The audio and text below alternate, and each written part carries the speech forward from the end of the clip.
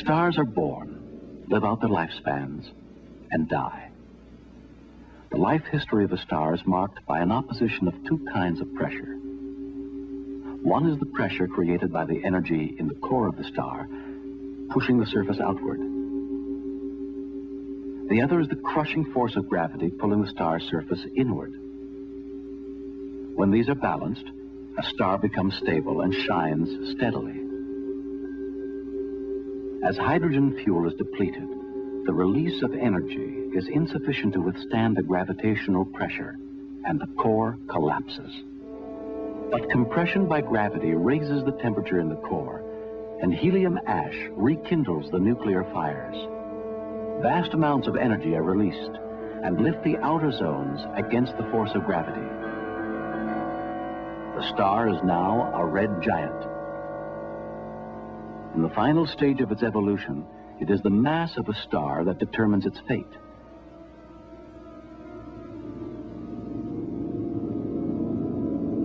The Sun, the medium-sized star, remains stable for approximately 10 billion years.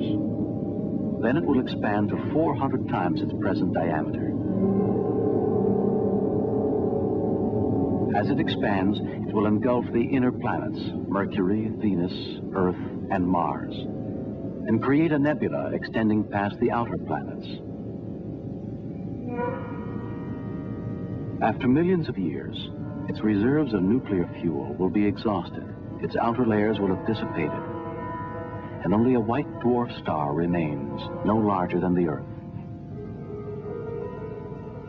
Slowly cooling to zero temperature, it will end its life as a black stellar corpse.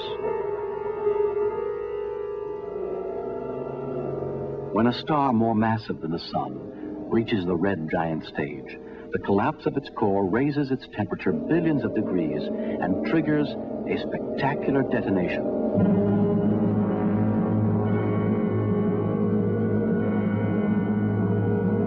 A supernova explosion. At the center of the explosion, a residue of the star is crushed by gravity to a neutron core, only a few miles across, but so dense that 10 billion tons of its matter would fill only a tablespoon. It spins rapidly, generating radio signals in its strong magnetic field. And a radiation beam sweeping past the Earth is observed as a pulse. The star is known as a pulsar. An even stranger end is predicted for very massive stars. According to the laws of gravity as presently understood, nothing can stop its collapse. The star disappears from our universe, leaving a black hole in space. Its presence can be deduced only by its influence on the visible companion star, distorted out of shape by the black hole's gravitational attraction.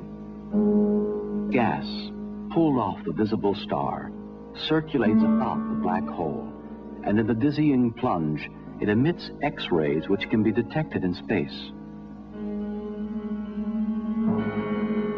No light or matter can ever leave the intense gravitational field of this cosmic abyss.